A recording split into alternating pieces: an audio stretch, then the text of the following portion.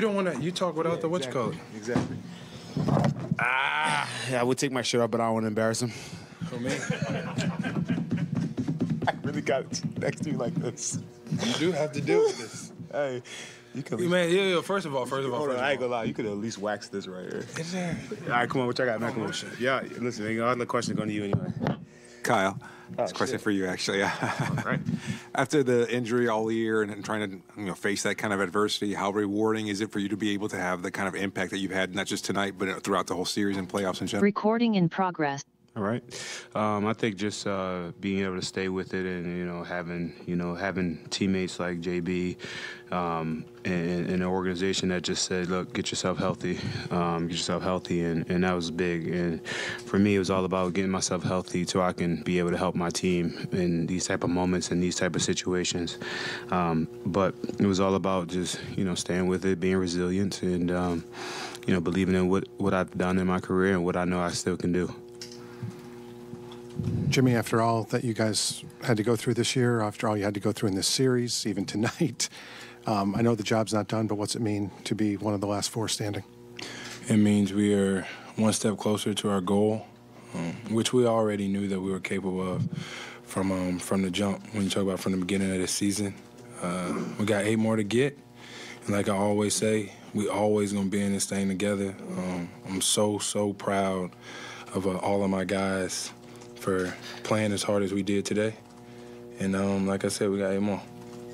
Yeah, I really can't believe I'm sitting there. For both Jimmy and Kyle, Spo was talking about the physicality of this series and the physicality of this game. How have you guys experienced that on the court, how physical the game was, and how has that prepared you for whatever may come next in the conference finals? I think the physicality is, it's part of the NBA, especially in the playoffs, and we are very well prepared for that. And this guy over here likes to be physical and play football on the basketball court. So I think that our team feeds off of that, honestly. I think even we got a guy like Bam, who's very physical, dominant, type of big, and we just like, we don't mind the physicality. It is what it is. And when it comes down to, being that and being in the NBA game, sometimes physicality is part of the game, and which it should be. Jimmy, I was curious. Spo said, "Bam, that's as hard as you're going to see somebody play." Can you talk about any indication you had that he was going to come with that effort tonight? He actually comes with that effort every single night. It just whenever he plays at a high level like he did tonight, it seems like all his other games are a wash. But he grabbed every single big rebound. He has some huge buckets down the stretch. And like I've said all year long, he's been the anchor for us on the defensive side of the ball. But my goodness, when he's attacking and making shots and getting to the free throw line on the offensive side of it, he looks virtually unguardable. Kyle, it's felt like you guys kind of had to throw the kitchen sink at Jalen for most of the series, but what's it like playing for a coach who's going to keep searching for solutions when something's not working? One thing about coach is he's always going to be prepared, and I think tonight was one of those games where he was prepared. Jalen still was incredible. Honestly, 41 points. I mean, he pretty much gave him a chance to win the game, and you got to respect it. But having opportunity to switch up coverages, be ready for all type of situations and scenarios. Coach was really prepared for everything, and I think the team, we all responded to it, and we were just ready to go.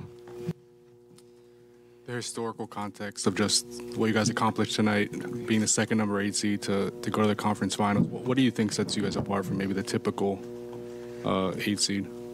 We got Kyle Lowry. Watch up.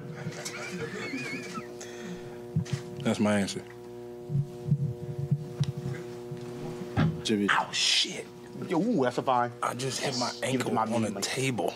Sorry. It seemed like a lot of the second half offense was just you guys reacting to the doubles that you were seeing. I guess just how important were Quadruples. those or triples or quadruples? Just how important were those moments of the game to kind of react to that?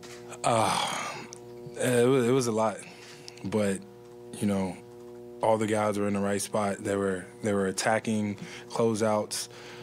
They were steadily aggressive, which is good for us. If you're going to double anybody on our team, the ball's going to move. We got guys that can shoot the ball incredibly well, attack and finish at the rim incredibly well. So I'm glad that portion of it is over, and we got to look forward to whoever that we have next. And if that's the game plan on whoever, and we're going to swing that ball around again. Thank you, gentlemen. Yo, that shit really hurt.